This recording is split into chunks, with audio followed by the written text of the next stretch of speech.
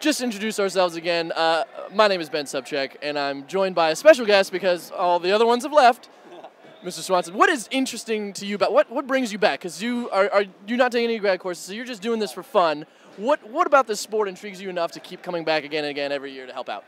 Well, part of it is I actually work for the university now, Western. So, I'm in town, but there's just something about this sport that I don't know if it's the nostalgia. I don't know what it is. It's special. Did you join the sport? Like what? Everybody has their own little dodgeball story, I'm sure. Maybe it was because you watched the movie and then you wanted to do something like that and you found the WKU team. What's your story? Because Alex Heichelbeck and I found a note on our car door windshield, or our car windshield, for WKU Dodgeball tryouts, and we were like, oh, we got to go to this, and then just kind of fell in love with it the day one that we went to trials. Well, actually, I worked for the sports clubs here, so the people that are kind of working this for the university, and I was doing the video for one of the matches, and it was WKU versus UK. It was the dodgeball opener of the season, and that game went to overtime. There was probably 50, 60 people in the stands cheering for WKU, and that's something I hadn't seen outside of football games, WKU's football games, basketball games, whatnot. And as soon as I saw that, I was like, holy crap, this is awesome. I've got to play this. And then it was just a match made in heaven after that. I mean, this is a club sport, so unfortunately we are not big enough yet to even get remotely looked at by the NCAA. I think we need something 75 teams, and currently we're getting closer to 30. At this national tournament, we have 16 of those roughly 30 that are represented. But this is a club sport, and currently you can see the captain of WKU trying to steal the ball from his own team, number 44, because he really wants to throw. But it's very rare to see a huge crowd. Now, when we went to Grand Valley for their nationals, their dodgeball team is huge. They had over 300 people watching their games at their national tournament, and that was an interesting experience because they always played, and it was so loud because there's only 3 courts. Right. Yeah. They've kind of been the catalyst for, I guess, the appeal to the masses, and I think a lot of that comes with winning. They've won so much, and they've been so good for the entire existence of the NCDA that it just draws that kind of crowd. So, if you see any other kind of school step up, I bet it would follow suit with having that kind of following. I also think it has a lot to do with how much dedication is involved with their students and the people that are there. It's a very small school, and WKU is not a small school, so it's going to be much more difficult to get the word out to WKU people and just students in general. Like, for instance, we went to the basketball game, the baseball game yesterday, and some kids were talking about dodgeball right behind us. This is Jazzy and I, so it's like we just kind of turn like, so what are you guys doing? Because there's a national tournament. They're like, no way. So there's just so many students at every school that don't know about this sport, and I think would love this sport if they knew about it. And that's one of the big pushes that the NCDA, which is now a small nonprofit organization, needs to focus on, is getting the word out to various communities. But you're not going to be able to do that unless you pay for travel expenses. Heck, you pay Jazzy and I guarantee we'll get some schools started up pretty quick. But that money is not in it yet. So we're only going to see, hey-o, things like ball coming up to us. Did Alex get called in? Alex got called. Not sure. Word hasn't arrived on our headsets yet from the booth. We haven't heard it from the booth. Yeah, the booth is not. We haven't heard it from the technical director yet. Sorry, we just don't have that.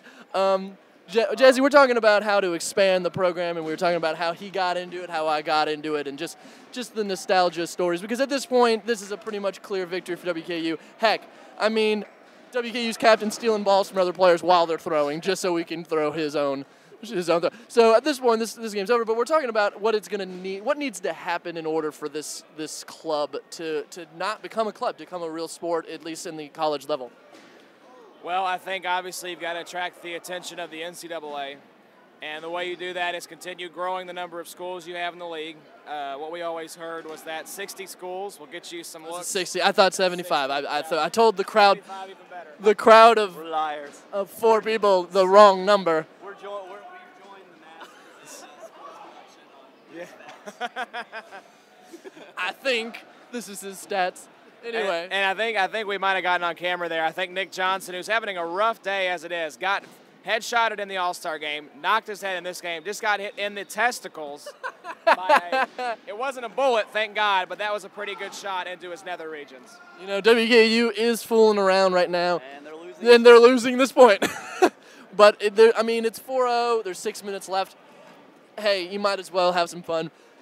I mean, when we were playing Jazzy, DePaul was known for their fun. They would dress up in costumes. They didn't take the sport nearly as seriously as maybe like Grand Valley State. What's going on? Shot clock. But, you know, it's good to see WKU just put some smiles back on their faces after getting a couple rough shots to the face from our captain and a pretty sounding defeat from Saginaw. Yeah, and going back to our earlier discussion of expanding the NCDA, I think it's something that goes back to what we've talked about a lot. You know, you got to have a product that people are going to want to watch.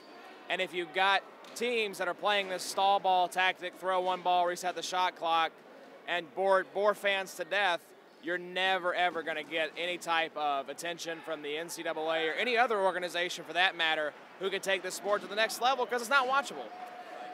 And what that comes down to is throws. That's plain and simple. People want to, and with that comes catches. And that's really exciting. That can be really entertaining to get a really nasty throw and catch that out of the air, or making those diving catches. And guess what? Those don't happen without really good throws. One of the good challenges I've heard to why this sport is, you know, it's growing, don't get me wrong, but it's at kind of a decimal rate, is there's 10 balls. You know, baseball, baseball, 1 ball. Football, 1 ball. Soccer, 1 ball.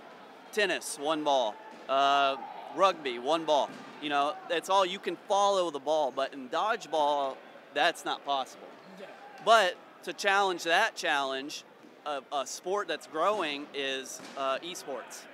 There's not one instance, it's not a one instance type of thing that happens in esports, such as League of Legends. There are things that could be happening 3-4 different positions of the map. Do you play League of Legends? Yes, I do. Oh my God. Yes. Why have we not been playing all the time? What league? Vanilla. What league are you in? Well, I've gotten up to gold before. I'm gold as well. There we go. We're playing on a ranked 5 team. That's all there is to it. What lane? God, now it's degenerated into League of Legends talk. I'm a good mid. Good mid lane, horrible jungle. Well, the new jungle is pretty ridiculous. That's true, yeah. But top lane too. Renekton in top lane. Oh, dude, one of my favorite. Yes. Anyway, yeah, you're right. Esports is actually becoming a massively like a big sports. The Dota 2 tournament, there was millions of dollars, not $1 million. We're talking like $18 million on the line for the winning team at a sport that is not something that most people would even consider a sport at all. Yes. Actually, I just read an article probably 2-3 weeks ago. Robert Morris University has now started giving scholarships, has outfitted, I think, a handful of classrooms with state-of-the-art computers, monitors, headsets. It's a real thing. I mean, I think I read a stat that the Worlds, the big championship, had more views online than the Super Bowl did in all of its broadcasts. I thought I read that. I'm pretty sure. Like overall, over the course of the many days that is the World Tournament, that's probably true. And like just live, and I keep telling people that like they're like, oh, this is not that big. I'm going. They're live right now at the World Tournament, and there's 800,000 people watching. And that is not a small number of people watching an internet game. So what the idea behind this conversation and getting back to dodgeball is that you can't see everything, and maybe that's part of the appeal, is that there are so many balls that you have to handle and so many different players that you deal with that it becomes more entertaining because of that. It's a very spectator sport for if you're live here, because it's very difficult very difficult to see everything that's going on from this. So, for instance, right now with the iPad that we're using to broadcast this game, it's only half of the court. We can only get half of the court to do it. Yep. And if obviously you had, oh, Antaz, wave. Yeah, good throw. Say hello to your mom back home. But yes, and, you know, I agree with that. Live, this sport is special live. It's kind of hard to follow this, but I think it all boils down to money. You got to understand League of Legends, their system and their core was built on something that could make money. Yes. Dodgeball is not that way, which is understandable. Maybe at one day it can. Somebody could figure it out, and it could grow. Who knows? I think it'll grow because what it's going to have to come down to, unfortunately, is people giving up a lot of free time and a lot of their own money in order to grow the system. And those will be the martyrs. Those will be the future stadiums named after them if Dodgeball were to ever grow. And they would be the pioneers of this sport. Right. But the other people have lives. What is three's name again? Wes Bratcher. Ooh. And so, One of the you know, fastest throwers probably in Western. He's got the quickest release I've ever seen. yeah, number 3 is He just showed up too, didn't he? Well, Yeah. he's played before. today. Oh, this year, no. Okay. He hasn't played at all this year, or even today, yeah. He just showed up for this one. But he's a Well, student. And he's yes, on number the team. 3 over there. Oh! Mantha. Ooh! He does not care. What? Wins the point. There it is. Wins the point. Done and done. 117 I think, are they calling this one, Jazzy? You think they're going to call this one? Jazzy's back, Heichelbeck's back, everybody's back. I think they're going to call this game, or are they going to play another one, or? No, they're going to call it. Oh, well, no. No point. Oh? Maybe we'll see. I Just don't to have a know. little fun? Teasing us? I'll go down and play for WKU. 1 minute. Let's just keep it rolling this last 1 second. Oh, yeah, we're going to. All right, they've officially. All right. They've officially got it. Your final score today, VCU 1, WKU with the victory, 4 points over 1. Jazzy, we're looking at DePaul for our next game. Victory there, too? What do you think? I think that'll be a very close game. I think you'll see like a 3-2 game or a 4-3 game, probably closer to 3-2. Be very, very close. I think those are two evenly matched teams, and hopefully Western will keep this fast-paced style. We'll see. All right, we're going to be back with, I believe we're going to be doing TU versus Bowling Green State University. The next one on this stream is going to be WKU versus DePaul. Oh, okay. So we're going to be back a little bit. Signing out. Signing out for right now.